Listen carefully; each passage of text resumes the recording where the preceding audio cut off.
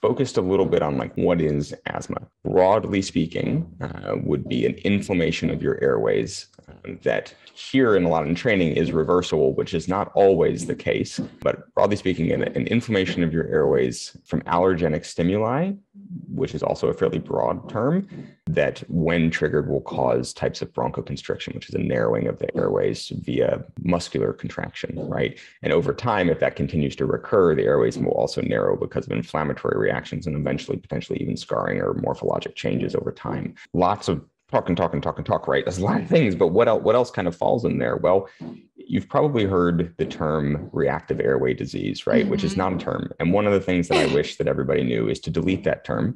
I was going to say there's an ICD-10 code. It really should just be there removed.